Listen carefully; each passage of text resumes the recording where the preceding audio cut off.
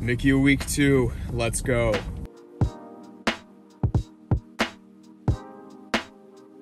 So I had yesterday off. I did nothing that has anything to do with medicine. Actually, I did like 3 questions for board review because those are coming up in August, and it's only February, but August will come very quickly and very soberingly, if that's a word.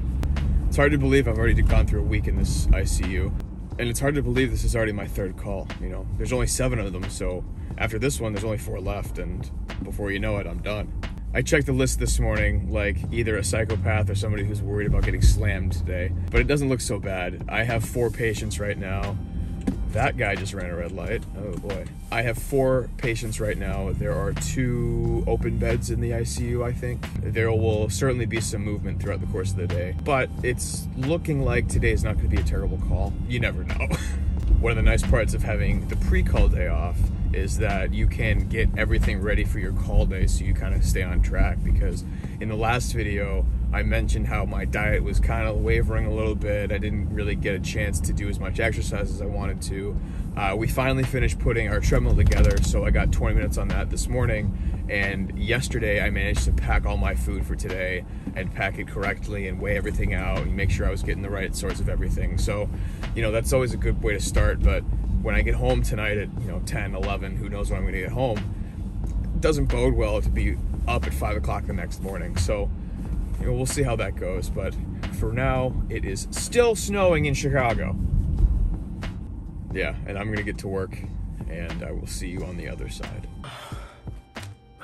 All right, so I just signed out, and I have been trying to show you what the hospital is like on the inside a little bit. I rounded this morning. Enter oxygen, their oxygen requirements going down. Not so much whether she's producing it, right? And then stuff started to happen. So this is actually the first time I've had my phone in my hand since 8:30 this morning, and it's like 5 right now. One patient got real sick. With COVID, we've been having to trach patients a lot, and sometimes there are complications, and sometimes there are people who are like tenuous, but they need a trach, and yeah, stuff went down. And then, oh, by the way, I also have another 8 or 9 patients, however many I have, to deal with all day. So it's been a busy day. One thing that I've noticed about the ICU, and today I'm post-call, yesterday I was on call. So, yesterday we get all the patients and we tidy them up and get them ready for making our plans. And when we start making the plans, and then we get them ready for later. And then post-call is where a lot of like the grunt work kind of goes down. What we see on post-call is just like, there's so much. You can probably tell by my eyes, and that, brain space is limited. But today was a day, and yesterday was a day. I think we got 7 new patients yesterday. So, brand new list. We had 3 old ones too, so list of 10, but an exciting day. A code, a set of chest compressions. He's fine, he's alive, we're good. And speaking of codes, something else that I was thinking about is people don't know how often people survive codes. Because like you have TV and movies and all that stuff, they show you something. So real quick, put down in the comments what percentage of codes you think are successful, and I'll answer it next week's video. And what a code means is your heart stops, you have to do chest compressions, you have to shock, you have to do something to get the heart restarted. So what percentage of those are actually successful in getting a heartbeat back? But yeah, I need to decompress my mind, and I'll have a chat with the camera a little bit later tonight. So it has been a day. No good deed goes unpunished. It's been an hour since I signed out and was in the call room.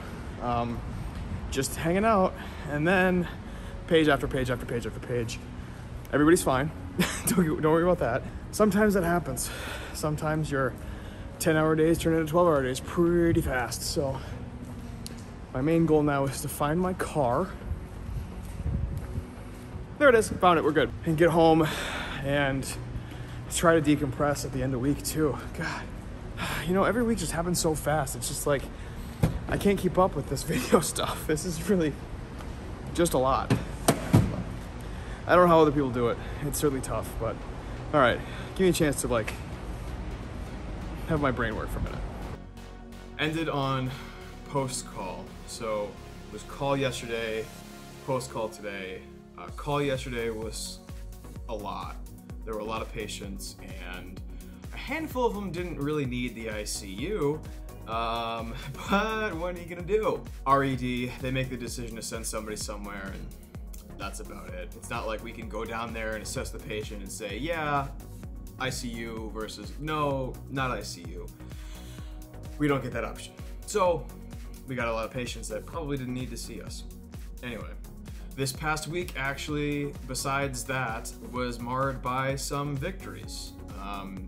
You know, COVID is still very real and still affecting a lot of people. Certainly a lot less than a year ago, but it's still around and it still affects some people. One guy, probably the nicest patient I've ever had, mainly because he's a kind dude, of course, but he was very active in his recovery. He was the kind of person that said, I will do absolutely whatever it is I need to do to get myself better and to get the hell out of this hospital. And that's exactly what he did. You know, we preach, you gotta move around a little bit as much as your oxygen can handle it. And this guy's in his bed doing the YMCA, he's doing the incentive spirometer every time I walk by, and I'm like, holy crap, this is the best thing in the world. And we got him to acute rehab on room air after having been intubated twice. Yeah, that was awesome, and I'm still pumped for him. I checked up on him. He's doing great at acute rehab. He's gonna get stronger. He's gonna walk his happy ass out of that hospital, and we're gonna be very happy to see him get out of there. Another guy I had was not gonna make it until he turned around and he woke up and he was fine. The last day I had him in the ICU, he looked straight at me and says, hey, do you guys have barbers here? So, hey, yeah, he was doing a lot better. You know, totally alert and oriented, a little bit weak, needs a little bit more rehab than the first guy. Not a COVID guy though, but he'll do just fine. So we got a couple of victories. You know, in the ICU, you are more used to easing patients and their families into passing away. Not often do you get a really, really sick patient making that 180 and getting better. Those are victories that we have to cling very, very tightly to. But that's the end of week 2. I have I have some stuff in between now and the start of week 3, the real start of week 3.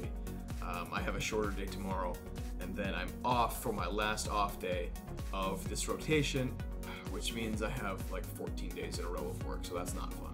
But as you can tell, I'm exhausted, so I'm gonna go take a shower and stare blankly into the abyss that is my brain.